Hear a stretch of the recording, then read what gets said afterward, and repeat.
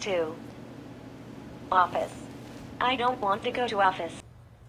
This year at Hempfield High School, iPads are now incorporated into the daily student routine, including the life skills classes. iPads became included to advance the use of technology throughout the classrooms and to evolve new teaching skills. They are helpful tools to teach the students both in and out of school.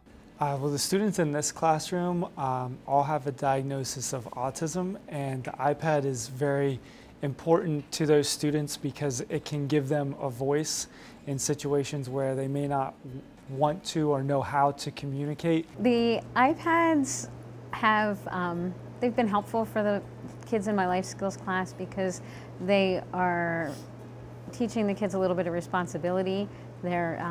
They're responsible for making sure they take them home and charge them and bring them back to school every day. But the iPads can cause certain difficulties, making it a challenge for specific activities and classroom instruction. A big problem that we have is the internet connectivity and apps or when the internet doesn't work. They can definitely be a distraction. It's hard for me to keep an eye on what everybody's doing while I'm trying to teach.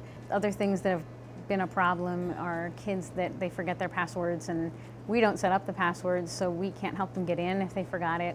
I think it's become easier. It's still a challenge because there's so much out there for the iPads.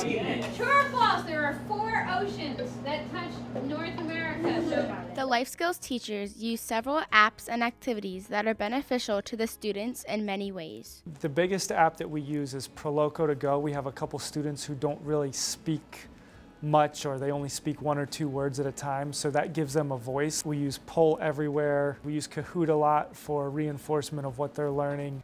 Kahoot is an app that allows teachers to create a collection of questions specific to a topic and use as a study activity for students. We use a math program called MobyMax. We do Kahoot a lot in class. We've tried quizzes.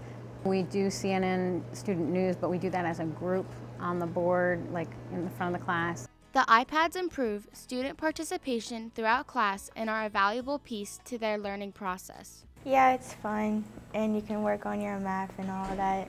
It helps you to learn stuff that you need help with.